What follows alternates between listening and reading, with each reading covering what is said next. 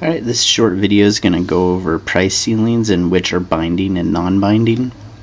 So the first I'm going to show you is a binding price ceiling. So if the price ceiling is below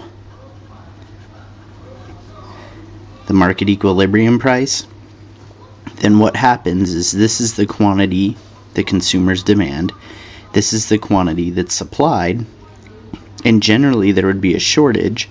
So the price would go up, suppliers would supply more, consumers would demand less, we'd get to equilibrium.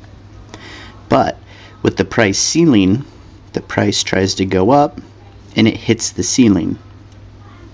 So it can't go any further.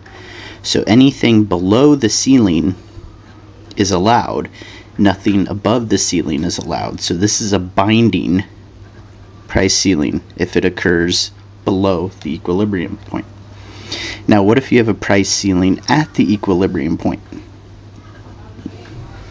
Then this one could or could not be binding.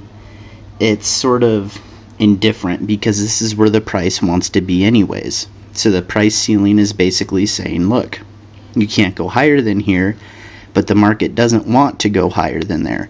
So anything at the price ceiling or below is allowed, and since the market wants to be at the price ceiling, it's fine. So I would generally call this a non-binding price ceiling.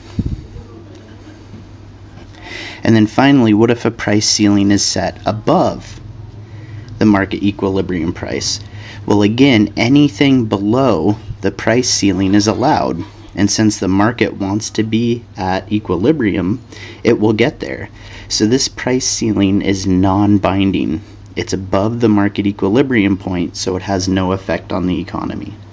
So remember, price ceilings are only binding if they're set below the equilibrium price level. If they're set at or above, it's a non-binding price ceiling.